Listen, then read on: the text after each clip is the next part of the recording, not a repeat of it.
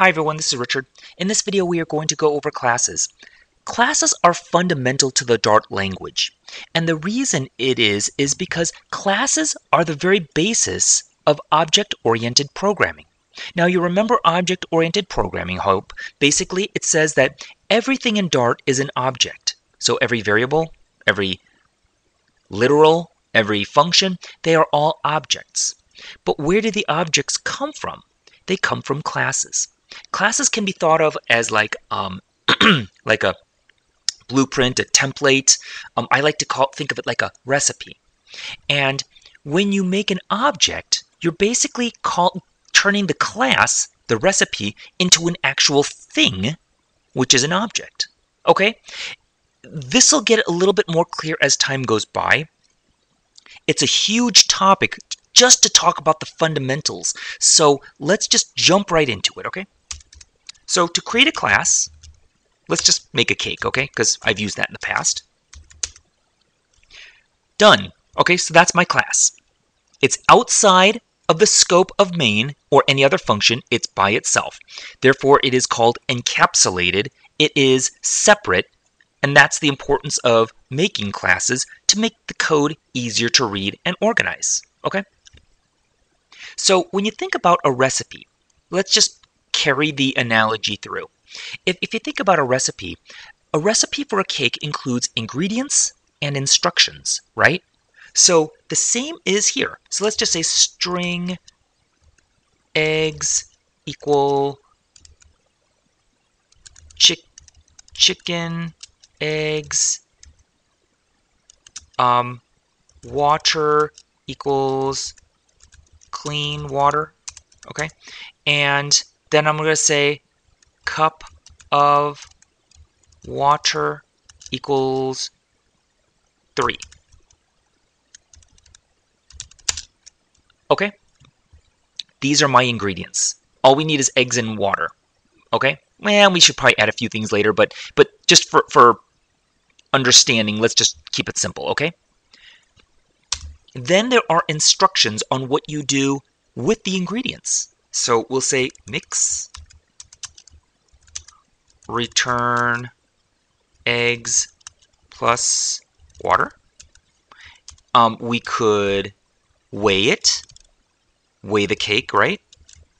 That would be like int weight equals cup of water times 2. So I'm just making this up. So I'm just pretending like, because this is equal part eggs, equal part water. So if I know the cup of water, I can weigh the cake just because I'm multiplying it by 2. I'm not including the flour. And okay, I didn't say it was a good cake. I'm just saying it's a cake, all right? So cup of water. And so I'm just completely making this up. It doesn't make much sense for the weight or the cake. Hang in there. Bear with me, okay? And then there is the bake.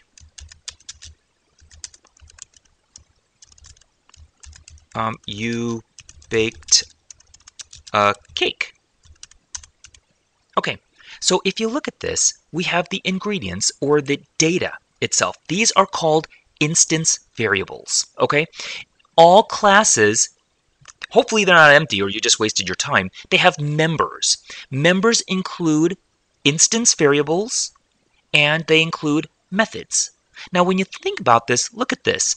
These are functions, right? That's exactly what a function is. Remember when I said a function and a method is the same thing? Well, are the same thing. Well, they're not exactly the same thing. Methods are simply functions within a class. Functions are functions outside of a class. Okay? Just keep that in mind. So again, if you said function in a class, everybody's going to know what you're talking about. If you talked about a method as a function, you can use them interchangeably. I don't think anybody's going to be too upset with you. Okay? But just that's the actual difference itself. It's kind of like water and ice. Yes, ice is water, but yeah, people will understand, okay? So with the functions, we can return things, just like functions. We can set new variables, and we can do things as well, okay? So how do you turn this idea, this class, into an actual object itself, okay? I'm going to say my cake equals new cake.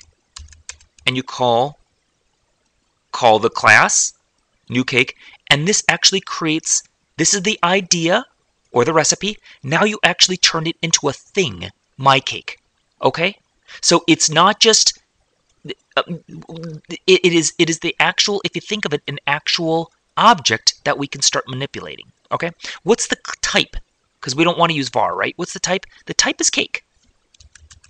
Okay? So the type is the class, and you call it with the class name. It seems a little weird, but it actually does make sense. Unfortunately, it's not going to make sense for a while, but hang in there, okay? I hope you remember the syntax. I hope it looks familiar to you. If not, I'll remind you. Set my set equals new set. Do you remember that? So what that says is that there is a class named set already built into the Dart language. I'm creating a variable and calling a new class set and creating an object out of that. So that's what that was. So if you remember, I think I said something like, don't worry if it doesn't make much sense, you just have to memorize it. That's why. Now I hope it seems to make a little bit more sense. Okay? By the way, the variable could be anything. It could be cake. Actually, I don't think that can be. Cake is not a class. No, since it's a class, you have to be something different. Never mind. So now that it's an actual object, we can start doing things to it, right? So how about asking questions? My cake dot eggs. What type of eggs do we have? Oh, we have chicken eggs. Oh, I was thinking of duck eggs, but I'm glad I knew that. What kind of water do we have? Clean water. So if you think about it, we can access this data right inside of here. All of these instance variables we have access to now that we have actually created this object itself. So if you think about it already, it's already far more powerful than a function. A function, you can return one thing, or you can do one thing, but you can't do all of these things. And that's why classes make it so much easier, and it's all in one nice, neat package. Okay? Kind of like a nice cake. Okay? So we have that. We can do that. What else can we do? We can actually access the methods inside of the inside of the object. So my cake dot mix, right? What's it going to do? It's going to return the concatenation of eggs and water, chicken eggs, clean water. Okay, so it should print it out because that's the new object from the returned object itself. What about the weight? Okay, well, what's the weight of your cake? Right? That didn't work out well. Why not? Well, if you look at it, weight, nothing is being returned here, is it? So if nothing is being returned, the value automatically is going to be null, right? So I could have actually put a void right here. And then the Dart will help you. Void, what did it say? Void cannot be assigned to the parameter type object. So if nothing is being returned from my cake itself, I keep pushing a lot of buttons, then you can't actually access any data right inside of here. So wait a minute, how do I access this? Why is this weight not accessible, but eggs and water was? Remember lexical scoping, okay?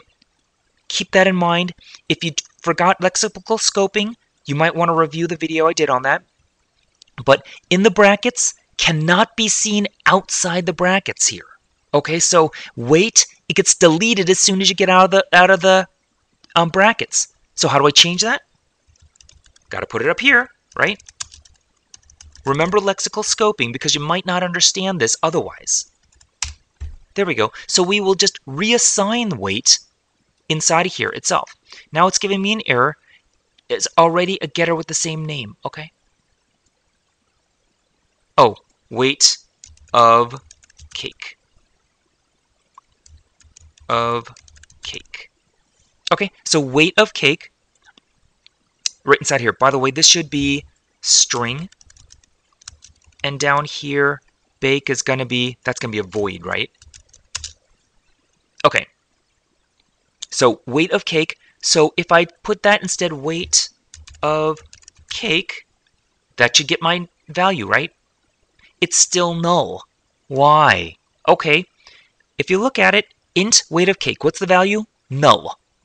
We never actually called this function right up here, right? So if we didn't call it, it's not going to automatically call it by itself. We have to actually call it. In Dart, things just don't happen by themselves. And that's actually a good thing. It doesn't happen unless you actually make it happen. So weight of cake. No, I'm sorry. My cake dot weight.